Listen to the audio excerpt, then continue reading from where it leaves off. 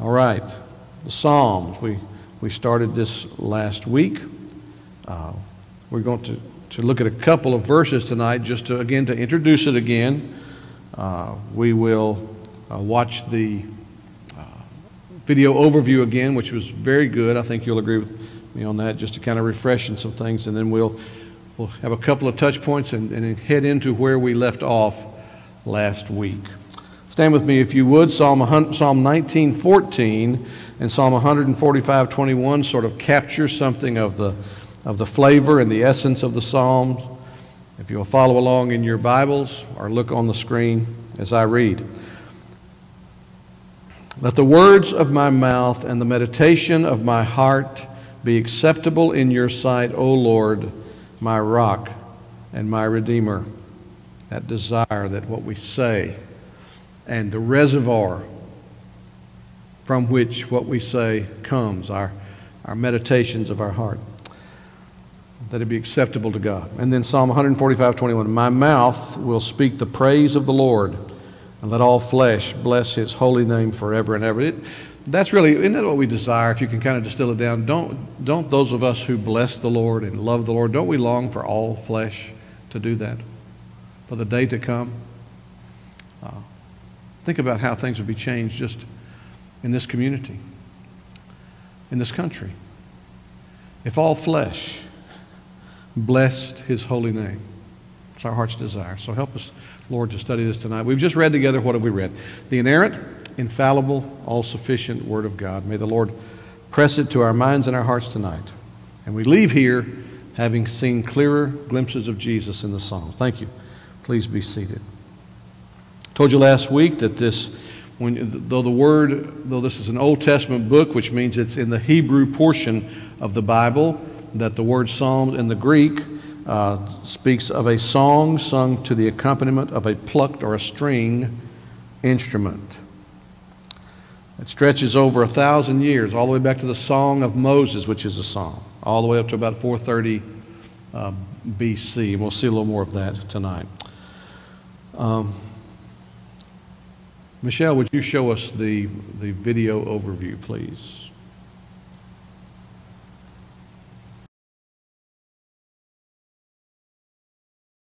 The Book of Psalms, it's a collection of 150 ancient Hebrew poems, songs, and prayers that come from all different periods in Israel's history. Many of these poems are connected with King David, 73 actually, and he was known as a poet and a harp player. But there are many different authors behind these poems. There's the poems of Asaph, or from the sons of Korah, and some are from other worship leaders in the temple. Even Solomon and Moses have their own poems, and nearly 1/3 of these are anonymous. Now, many of these poems came to be used by the choirs that sang in Israel's temple, but the Book of Psalms is actually not a hymn book. At some point in the period after Israel's exile to Babylon, these ancient poems were gathered together and intentionally arranged into the Book of Psalms before us. And it has a very unique design and message that you're not going to notice unless you read it from beginning to end.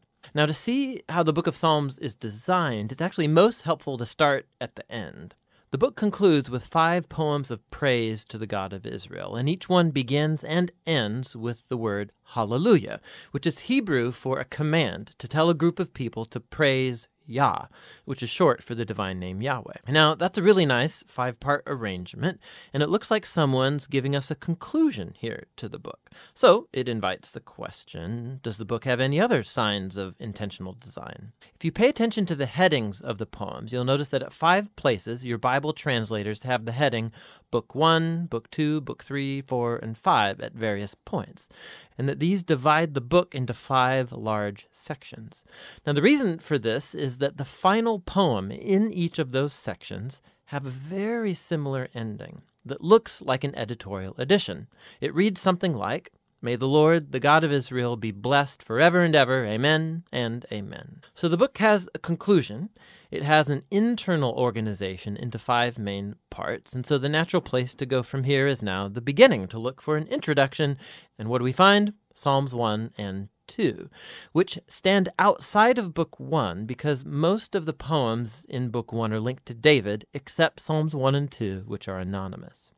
Psalm 1 celebrates how blessed the person is who meditates on the Torah, prayerfully reading it day and night and then obeying it. Now, the word Torah simply means teaching, and more specifically, it came to refer to the 5 books of Moses that begin the Old Testament. And here, actually, the word seems to be used with both meanings in mind, which explains why it has 5 main parts. The book of Psalms is being offered as a new Torah that will teach God's people the lifelong practice of prayer as they strive to obey God's commands given in the first Torah. Psalm 2 is a poetic reflection on God's promise to King David from 2 Samuel chapter 7, that one day a messianic king would come and establish God's kingdom over the world, defeat evil and rebellion among the nations. Now, Psalm 2 concludes by saying that all those who take refuge in the messianic king will be blessed, precisely the word used to open Psalm 1. And so together, these 2 poems tell us that the book of Psalms is designed to be the prayer book of God's people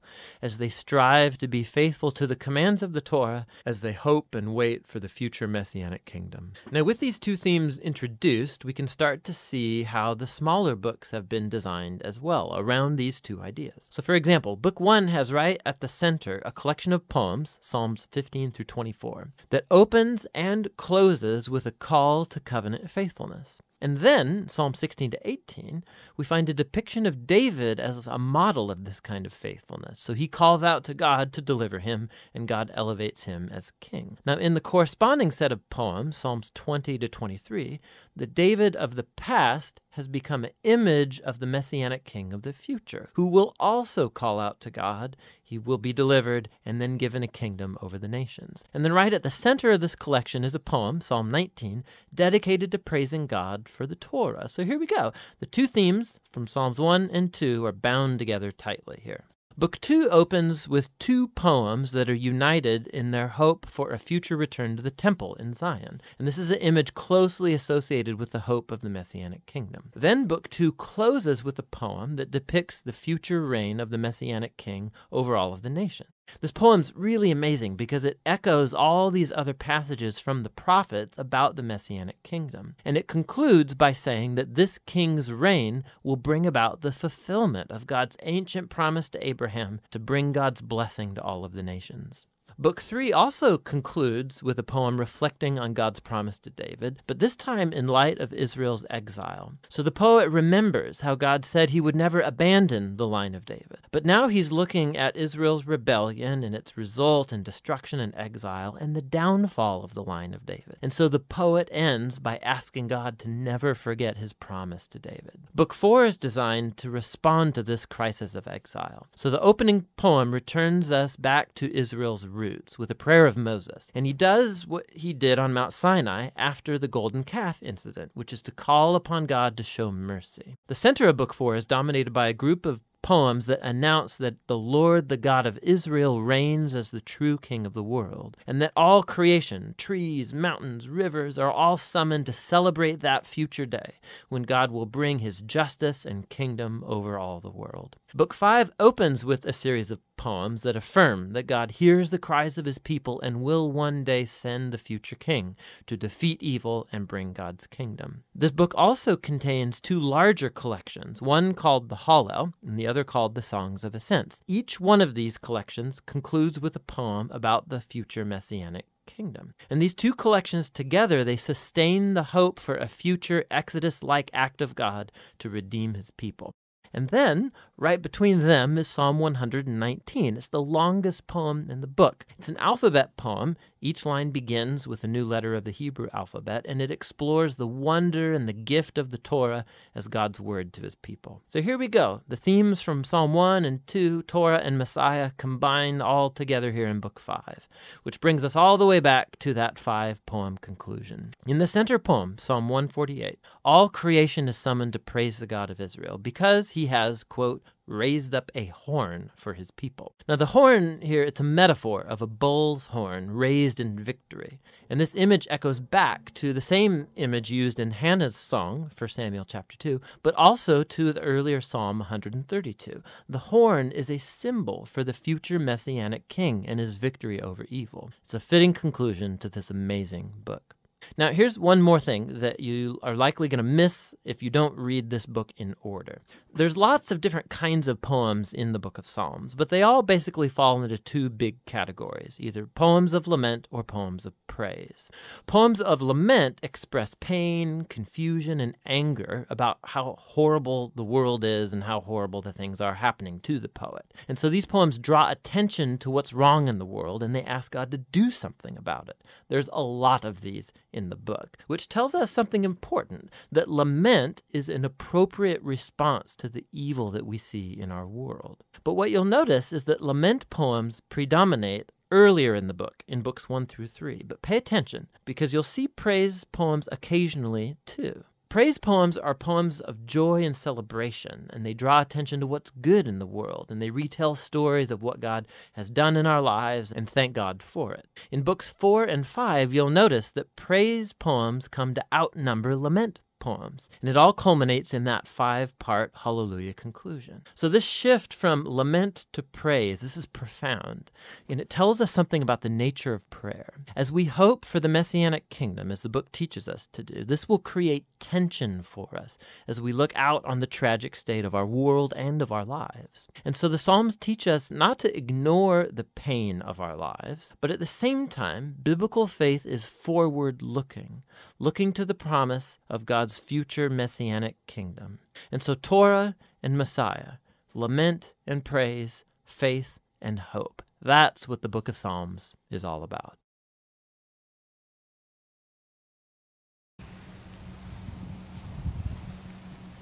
Okay. I just continue to be impressed with these fellows, what they've captured through their grasp of the Scripture and their artistic abilities to visually sketch these out for us. What I want to do now, in the light of what we looked at, we went through 11 different types, categories of Psalms.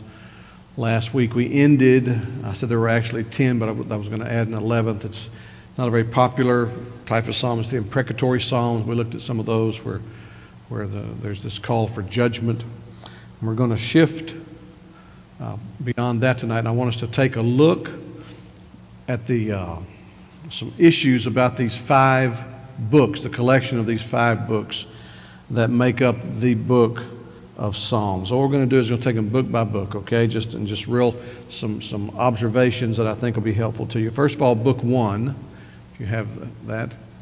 So we'll come on down a little farther there, Michelle.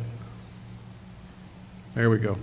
Book 1, Psalms 1 to 41, and obviously with the caveat that Psalms 1 and 2 stand out from that section, but Psalms 1 to 41 are considered to be included in Book 1. The chief author of the Psalms, even though Psalm 1 and 2 are anonymous, the chief author of the Psalm is David throughout these. We make the mistake sometimes. We talk about the Psalms of David, and he's not the author of all 150 Psalms, though we'll show in a minute that there's 73 clearly attributed to him, and there's 2 that may be referenced of him. So he may have actually written 75, half of the book of Psalms.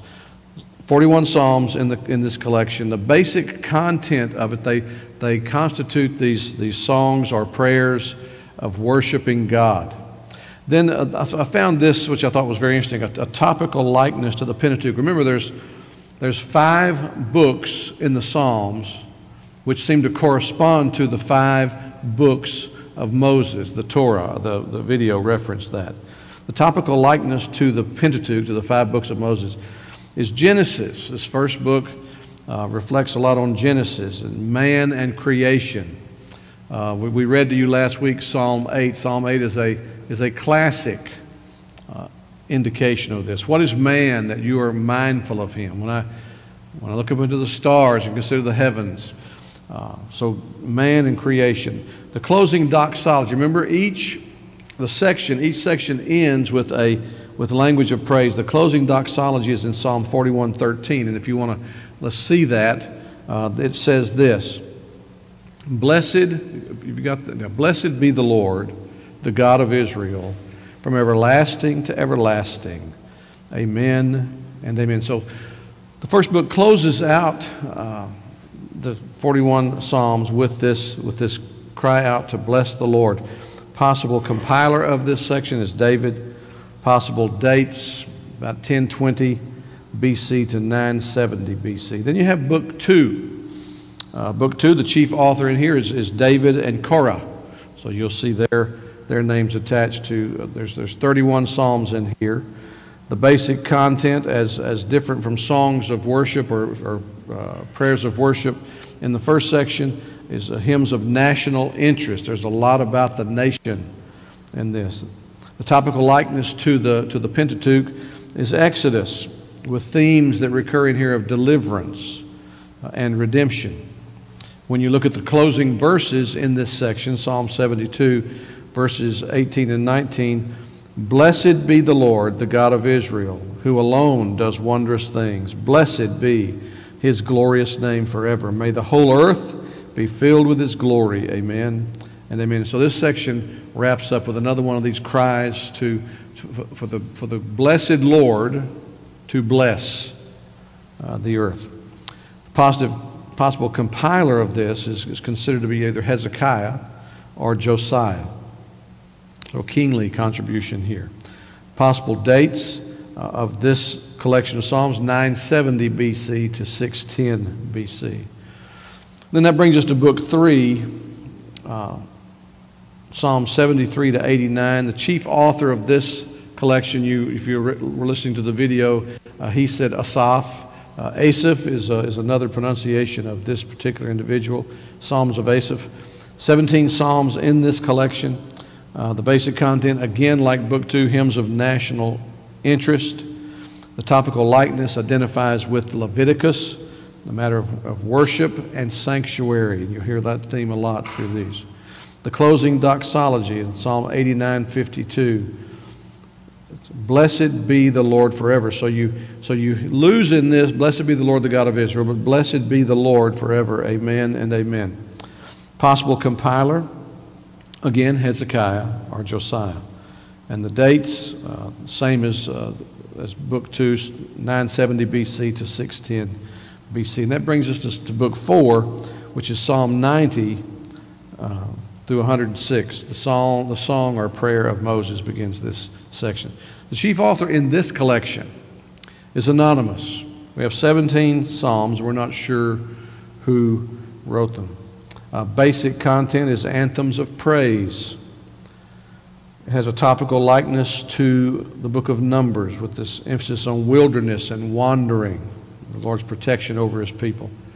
The closing doxology is Psalm 106:48. Blessed be the Lord, the God of Israel. You see that refrain returning.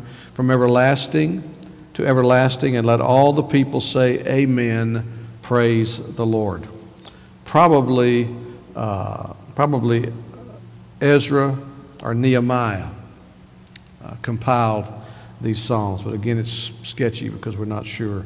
Possible dates take us from 970 BC until 430 BC. And that brings us to Book 5, the last book, Psalm 107 through Psalm 150.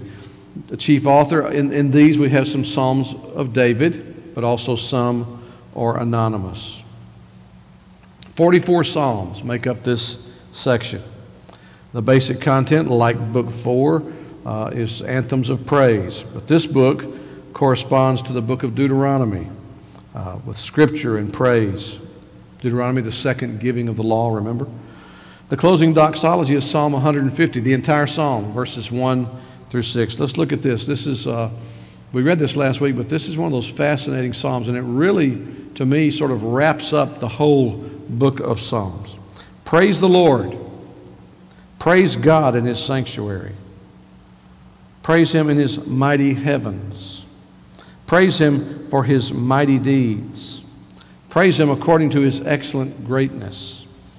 Praise him. So look at what we've done so far. This cry to praise the Lord, then to praise him in his sanctuary, in his dwelling place. Praise him in all of the heavens that he's created. Praise him for what he's done, these mighty deeds. Praise him according to his excellent greatness. You could argue there that it's deeds and nature or character. Praise him with trumpet sound. Now we're going to bring to bear just how do we praise the Lord for His greatness, His excellence, His majesty, His might. Praise Him with trumpet sound. Praise Him with lute and harp. Praise Him with tambourine and dance. Praise Him with strings and pipe. Praise Him with sounding cymbals. Praise Him with loud clashing cymbals. Now, the psalmist is not here giving us a list of instruments to use in praise. What he's doing, he's doing what you see happen several times in the Scripture, where Paul's talking about a matter, and Paul ransacks the vocabulary of the New Testament to give us a sense of a challenge. Here they're just grabbing the known instruments to them. Now, the point being, there's not anything that makes sound that should not be turned to praising the Lord. That's how great He is. Let everything that has breath. So it's not just instruments, it's our very being, it's our capacity to inhale and exhale. Praise the Lord, all right? Can you pull that down a little bit? Is this on? Okay. The possible compiler is Hezekiah or Josiah. We've seen that before. And the dates, of course, 970 to 610 BC. So this is the picture that we have of these 5 books. And one of the things you discover is that the authorship of the book of Psalms, like I said this earlier, spans about a 1,000-year period from 1410 BC to 430 BC. And so with that picture, I want to just speak a little bit about, a little more about the nature of this book. Think about the breadth of the subject matter in the Psalms. It takes up such topics as jubilation, war, peace, worship, judgment, messianic prophecy, prophecies about the coming Messiah, praise, and lament, and you saw that in the video. Very often, these prayers were set to music. The authors of the video says it was patently not a hymn book. There's a lot of prayers here, but they were put to music as well. So I think you need to be careful about being arbitrary about that.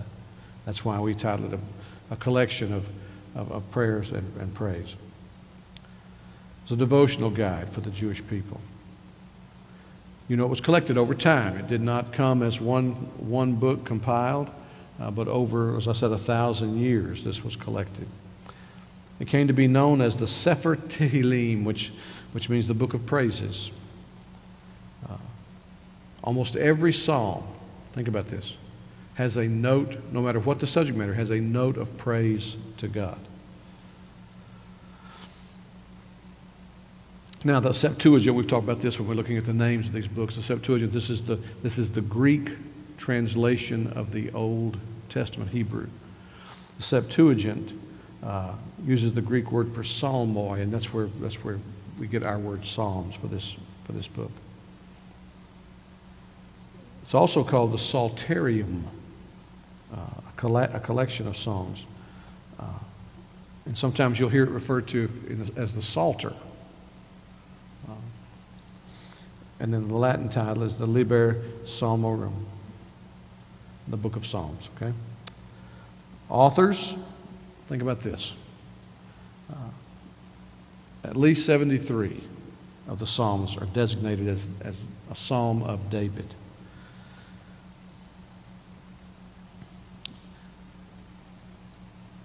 I want to read to you, if you want to, I don't think I have these on slides. Turn to Acts 4:25 and Hebrews 4:7.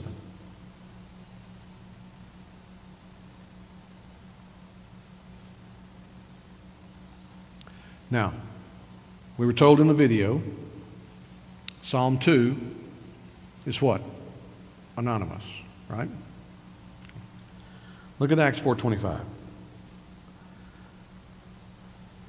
Preaching of the early church, who through the mouth of our father David, your servant, said by the Holy Spirit, why do the Gentiles rage and the peoples plot in vain? Where does that come from?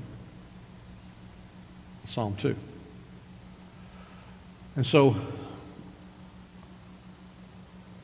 again, it may be that the early preachers of the New Testament understood that David was the author of that, or in the materials they had that David cited that.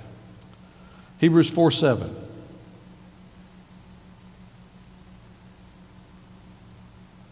Again, he appoints a certain day, today, saying through David, so long afterward, and the words already quoted, today, if you hear his voice, do not harden your heart, a reference to a psalm that's otherwise considered to be anonymous. So David will say authored 73 to 75 psalms. In Ezra, we have 12 by Asaph. He headed up the service of music. And in Ezra 2:41 speaks of the singers, the sons of Asaph. 10 were by the sons of Korah. And there's some references to that. And so we're just going through, who authored this collection of psalms? 2 were by Solomon, Psalm 72 and Psalm 127.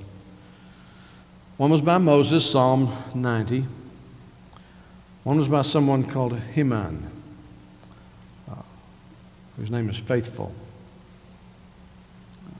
That was Psalm 88. One was by someone named Ethan, whose name means enduring, recognized as a wise man in 1 Kings. That was Psalm 89. The remaining 50, when you piece all that together, if you grant 75 to David and these others as we've spelled them out, the remaining 50 psalms are anonymous. Traditionally, however, if you step outside the scripture, traditionally, some of those have been assigned or attributed to Ezra. We already talked about the date, spanning 1,000 years from 1410 BC to 430 BC, so we won't go into that anymore. There's 4 things to remember when you're interpreting the Psalms. I want to give these to you. It's important because of the type of, you're dealing with poetic language here. And within the poetic language, there is some historical narrative to be sure, but there's also imagery. So first of all, when the superscription, and you're, I'm just turned here to Psalm 34, for example, of David, when he changed his behavior before Abimelech so that he drove him out and he went away. When the superscription gives the historical event, the psalm should be interpreted in that light.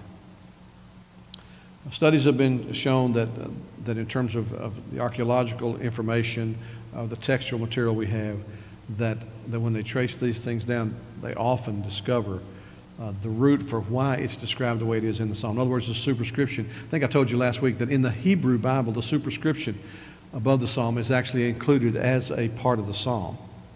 It's a sign of identity with the psalm. When this is not given,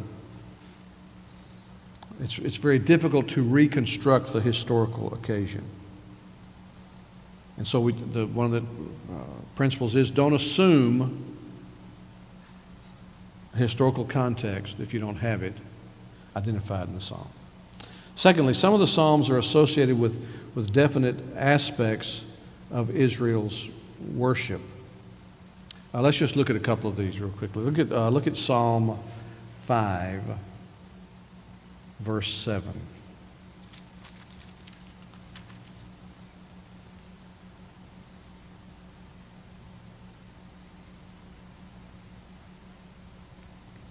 This is a psalm that we're told is to the choir master. It's a psalm of David. Give ear to my words, O Lord. You remember this? Attention to the sound of my cry, my King, my God. Drop down to verse 7. But I, through the abundance of your steadfast love, will enter your house. Isn't it interesting? He's not saying that I'm going to come into your house because of my worthiness. Through the abundance of your steadfast love, I will enter your house. I will bow down towards your holy temple in the fear of you. So it gives you kind of a flavor of even of the posture in the worship of God in the Old Testament.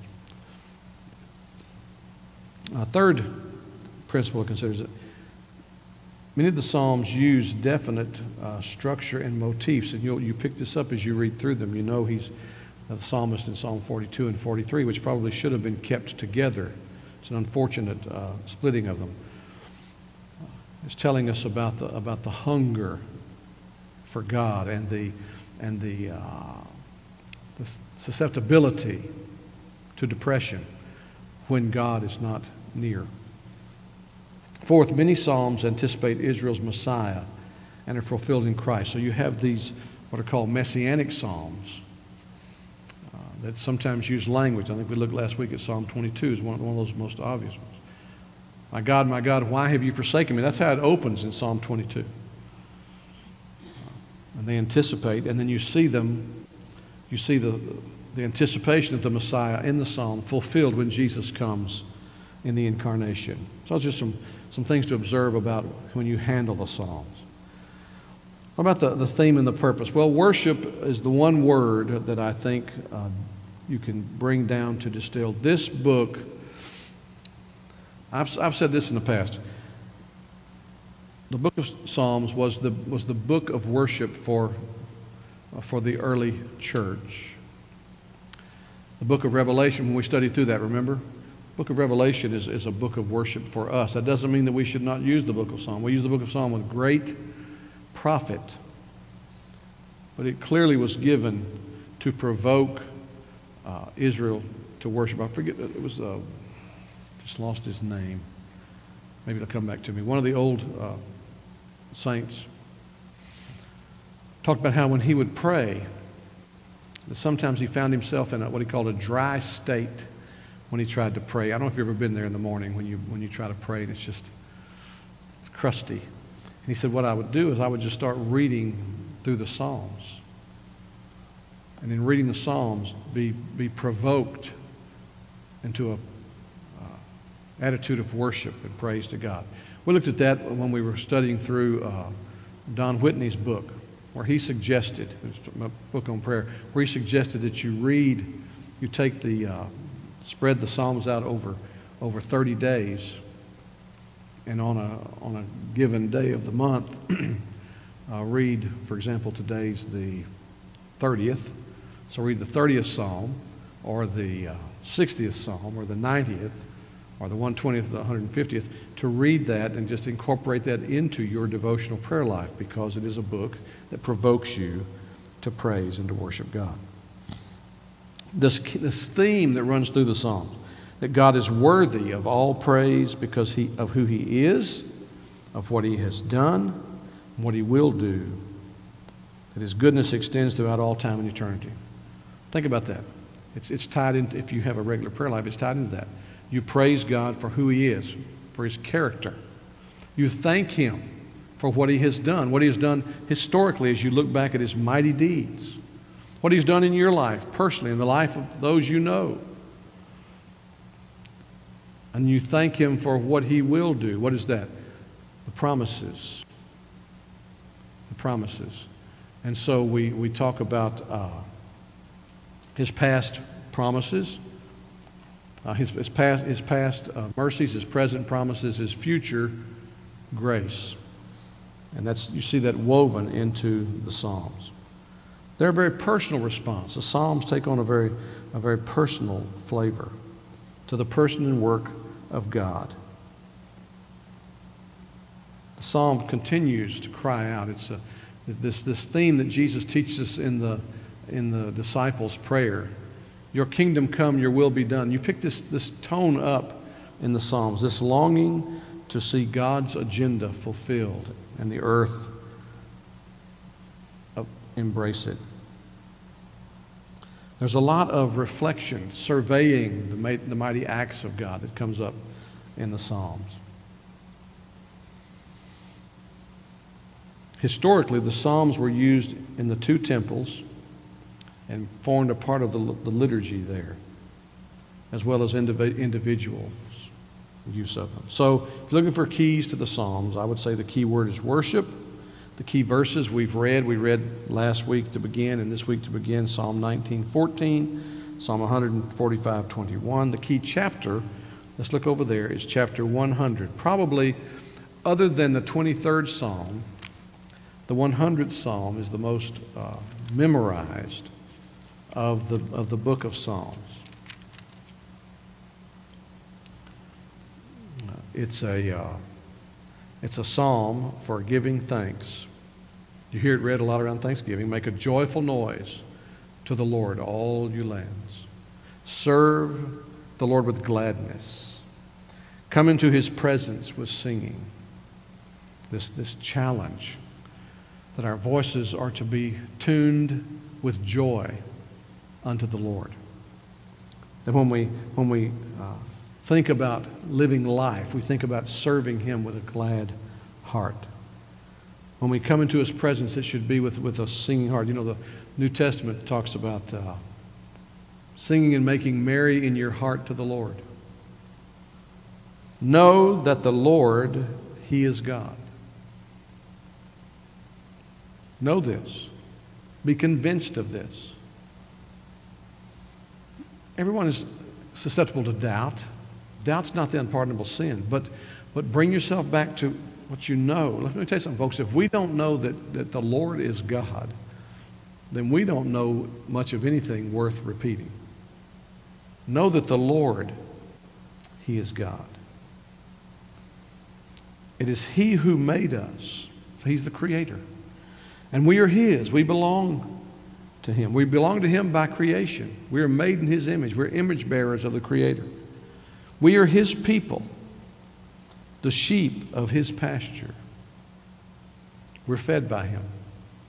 No matter what you ate today, no matter where it came from, you were fed by him. He leads you beside still waters. He restores your soul. He leads you in the paths of righteousness. He prepares a table before you when your enemies encompass you. It says, we are his people, the sheep of his pasture. Enter his gates with thanksgiving and his courts with praise. Notice how it anticipates that the people of God who love the Lord will be found among the people of God. I don't want to cast aspersion on folks that are not here. I'm so grateful that you are here. But very honestly, when we know that we're going to be reading through a book that so highlights the character and works of God and anticipates the glory of his Son, what else is going on tonight that's more important than that? It anticipates this attitude. Enter his gates with thanksgiving and his courts with praise. Give thanks to him. Bless his name. For the Lord is good. Notice it's telling his character now. His steadfast love endures forever. His faithfulness to all generations. This psalm, perhaps more than any other psalm in the book of Psalms, captures the character of God, the goodness of God, and the only appropriate response of creatures made in his image to him. Praise him. Be thankful. Rejoice. So Psalm 100 is the key chapters there. There's a lot of psalms that would vie for that position. But you notice here that these central themes of worship and praise are woven together in Psalm 100 very nicely. Well, what about Jesus in the Psalms? And this is a mammoth task, okay? And I had to decide just how long do we want to stay here tonight. But we're going to try to do some things. I hope to provoke you to some study. First of all, as I said earlier, many of these psalms specifically anticipate the life and ministry of Jesus Christ, the one who would come centuries later as the promised Messiah, the anointed one. And so one writer that I read, I liked what he did here, and I'm borrowing from him, he says, the Psalms, like the four Gospels, give several perspectives on the person and work of Jesus Christ. So I want us to see that tonight. And you can just jot these Psalms down and just in your meditation read them. When you think of Matthew, who presents and portrays Jesus as the King of the Jews, look at Psalm 2. We've cited that several times. It says, kiss the Son.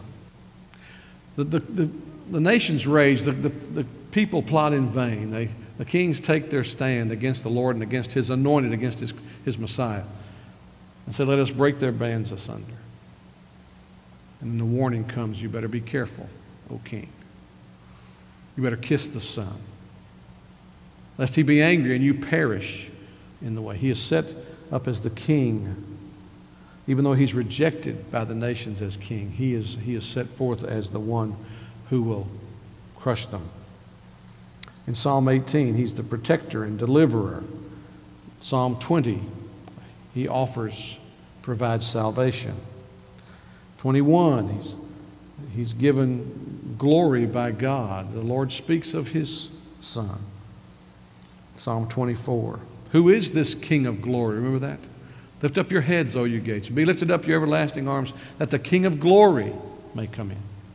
He's portrayed as the King of glory in Psalm 24. Psalm 47, he rules in this kingdom of his. Psalm 110, he's the king priest. Psalm 132, he is enthroned. And that corresponds to Matthew's description of Jesus as the King of the Jews. In Mark, and we went through Mark not too terribly long ago, we pointed out how he's the servant. He came to serve, not to be served, and to give his life a ransom, he said in Mark 10:45. In Psalm 17, he's the intercessor. He prays. Psalm 22, my God, why have you abandoned me? He's the dying Savior who has the sense of being abandoned by God as he bears in his body our sin on the tree. And you know how the tone changes when he says, the Lord has heard me. He's heard me. And then you almost pick up that movement that you see on the cross when he goes from that cry of dereliction to it's finished. Into your hands I commend my spirit. He's the shepherd in Psalm 23. Who doesn't know the 23rd Psalm? If you have any acquaintance with the Bible, there are people in our country who have the 23rd Psalm hanging on their walls. The Lord is my shepherd. I shall lack nothing that I need. So he's the shepherd. He's obedient to death, Psalm 40 tells us. He's betrayed by a close friend, Psalm 41 tells us. He's hated without cause, Psalm 69. And he has a love, he shows a love even toward those who reject him, Psalm 109. And then when you go to the Gospel of Luke, he's the Savior of the world. Luke writes to most excellent Theophilus. It's a Gentile fellow. He's a non-Jew. He's got some sort of rank. He's appealed to as most excellent Theophilus. And you read in Luke about how Jesus has come. His genealogy traces back to Adam in Luke. In Psalm 8, Christ is made a little lower than the angels. He comes, places himself, humbles himself. Psalm 16, Christ's resurrection is promised. There's the promise of his resurrection. In Psalm 40, his resurrection is realized there. And then you could go on and on with this. In the Son of God in John 4. Psalm 19, he's the creator. The heavens declare the glory of God. Psalm 102, he is eternal. Psalm 118, he is the chief cornerstone, a theme that is picked up again in Peter and in Paul. So you see throughout the Psalms, and my challenge to you as you read the Psalms, just read with an eye to seeing how they speak of the glory of the coming Messiah. How language is set forth that Jesus recites in the New Testament. Now, there are 5 different types of what are called messianic. And messianic, that's just fancy for psalms about the Messiah, messianic psalms, 5 different types. There's what's called the typical messianic psalm. The subject of the psalm is in some feature a type of Christ. Let's just look at a couple of references here. Look at Psalm 34:20.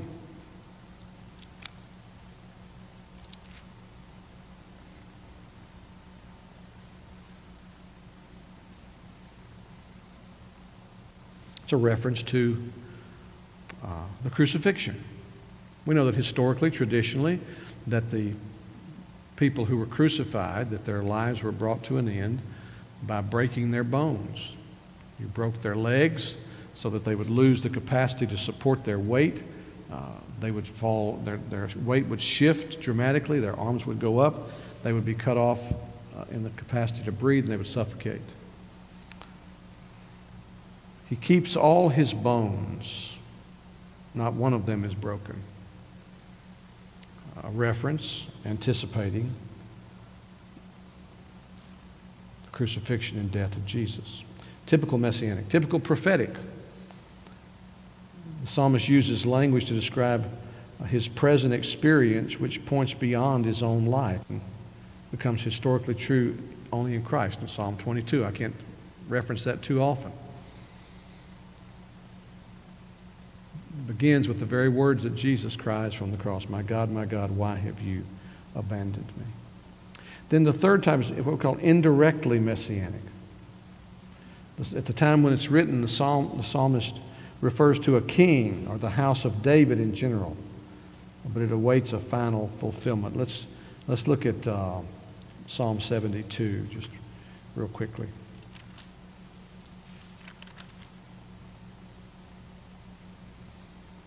It's a psalm of Solomon. Give the king your justice, your righteousness to the royal son. May he judge your people with righteousness, your poor with justice.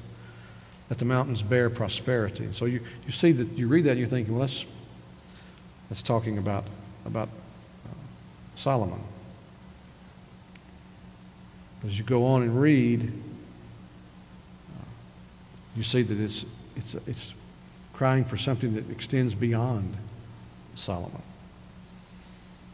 Dominion from sea to sea, from the river to the ends of the earth. This is verse 8. Desert tribes bow down before him. His enemies lick the dust. The kings of Tarshish and of the coastlands render him tribute. May the kings of Sheba and Seba bring gifts.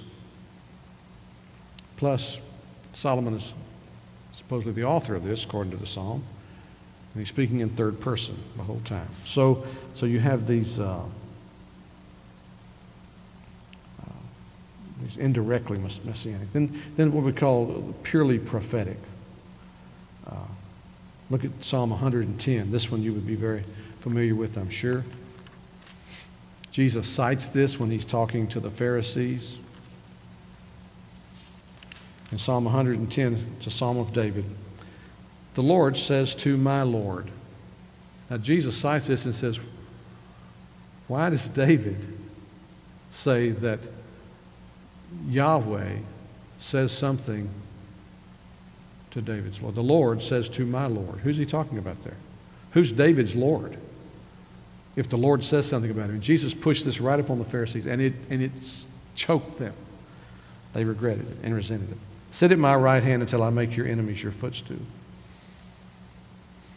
And of course, you keep on reading that, and you see this flavor that David has a Lord. And so Jesus' point is that the son of David is David's Lord. And then you have the fifth type, which is just what we call enthronement. There's a collection of these enthronement psalms in Psalm 96. Let's just look over here, 96, 97, 98, and 99. These are rich.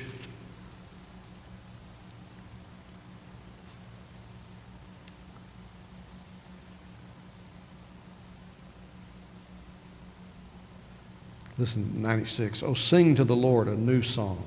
Sing to the Lord, all the earth. Sing to the Lord, bless his name. Tell of his salvation.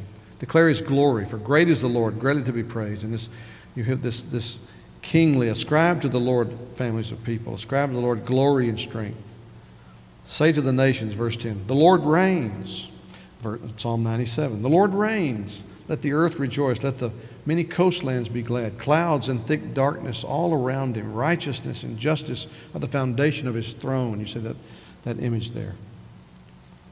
Psalm 98. Oh, sing to the Lord a new song, for he has done marvelous things. His right hand and his holy arm have worked salvation for him. And on you get this picture. The Lord reigns, Psalm 99. Let the peoples tremble. He sits enthroned upon the cherubim. Let the earth quake. This image of sitting enthroned upon the cherubim, of course, the cherubim were etched into the Ark of the Covenant. Who sits enthroned upon the Ark of the Covenant? I mean, It's a powerful picture of an enthroned Messiah. So there's, it kind of gives you a picture of the messianic flavor of it. Finding Jesus in the Psalms, it's very easy if you read the Psalms. You don't get very far into it before you face him in Psalm 2, and he recurs over and over again. Now, the exercise I decided not to do is we'll just look at a little bit of this, look at prophecy, the Psalms prophesying, and the fulfillment of this in the New Testament. Look at Psalm 2:7.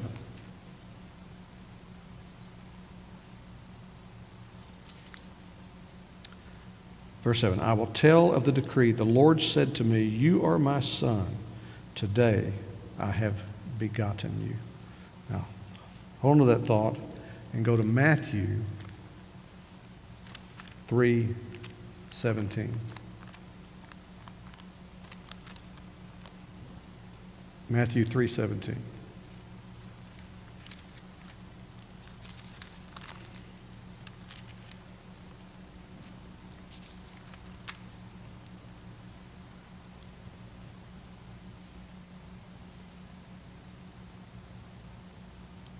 When you, of course, pick up at the baptism, it's in verse 13, Jesus came from Galilee to the Jordan to John to be baptized. John would have prevented him, saying, I need to be baptized by you, and you come to me? Jesus answered him, let it be so now, for thus it's fitting for us to fulfill all righteousness. And so he consented. When Jesus was baptized, verse 16, immediately he went up from the water, and behold, the heavens were opened to him. He saw the Spirit of God descending like a dove coming to rest on him. And behold, a voice from heaven said, this is my beloved Son, with whom I'm well pleased. This anticipation in the Psalms, this fulfillment in the New Testament. Psalm 8, all things will be put under his feet. Psalm 8, verse 6. You have given him dominion over the works of your hands. You have put all things under his feet. Okay? Now look over at Hebrews now. Hebrews chapter 2.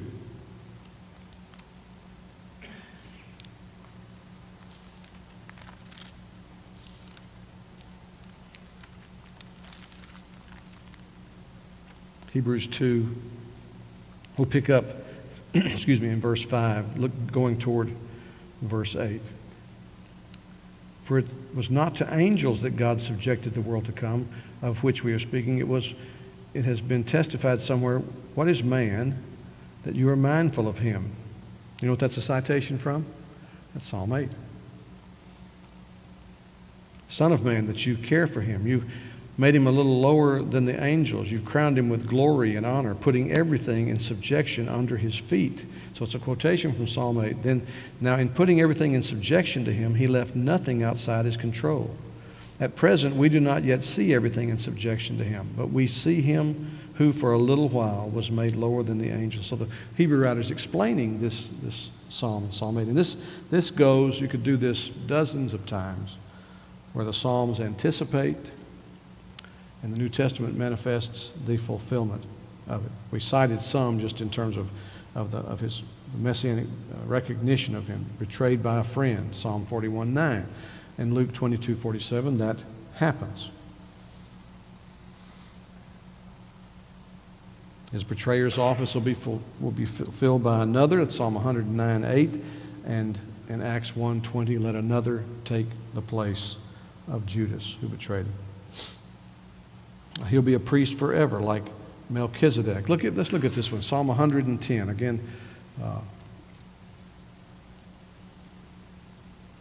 Psalm 110, verse 4. The Lord has sworn and will not change his mind. You are a priest forever, after the order of Melchizedek. Then go over to, if you still have Hebrews marked, go over to Hebrews chapter 5.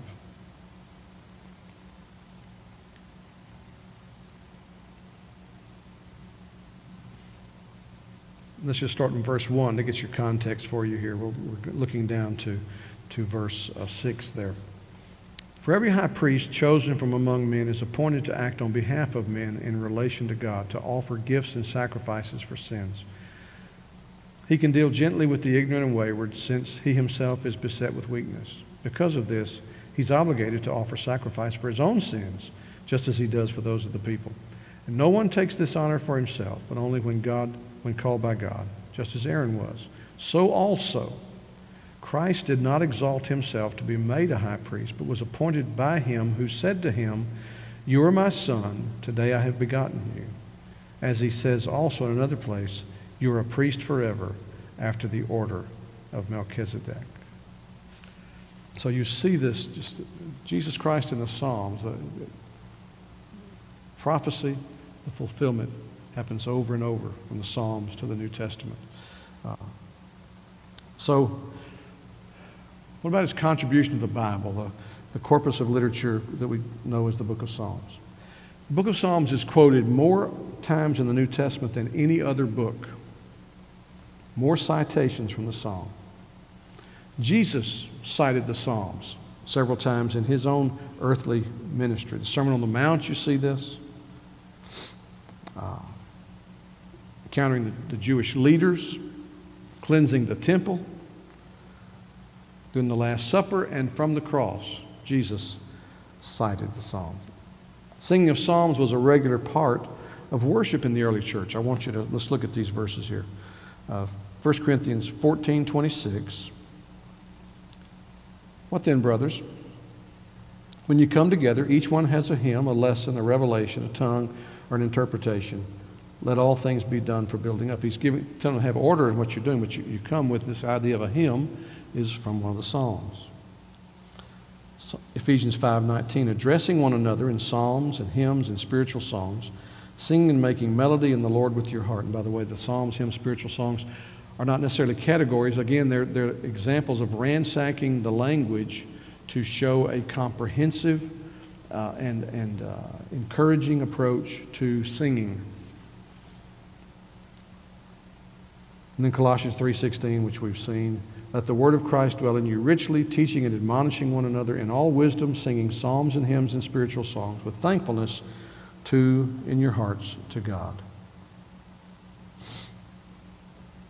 So, the book of Psalms. It was used, I'll take issue with our teacher on the video, it was used as something of a hymn book, prayer book, praise book in the Old Testament. And it was the book from which New Testament saints developed their singing. You may not be aware of this. You're familiar with the writings of Isaac Watts, some of the great hymns of Isaac Watts. Isaac Watts wrote 2 metric hymns based on each of the 150 Psalms. 300 hymns based on the Psalms. And the metric hymn, of course, is one that's put into a rhyming rhythm. They're beautiful if you get a hold of them to read them. There was a time when all the church sang with Psalms. In fact, today, some of our friends in the Orthodox Presbyterian Church, the OPC, they still only sing from the book of Psalms. And they use metric psalms from some of these writers who put it into rhyming rhythm. But it has a great place in the canon. Now, I need to tell you before we dismiss that there are at least 11 other psalms in the Old Testament. I just want to cite them for you real quick. There's called the Song of the Sea, Exodus 15, the Song of Moses, Deuteronomy 32. It's different from Psalm 90. The Song of Deborah, Judges 5. The Song of Hannah, 1 Samuel 2, 1-10. The Psalm of David recorded in 2 Samuel 22. Job's lament throughout the book of Job, chapter 3, chapter 7, chapter 10. A doxology in Isaiah 12. Song of Hezekiah in Isaiah 38. Jeremiah's lament, which occurs in Jeremiah 3:19 to 38, Jeremiah 5.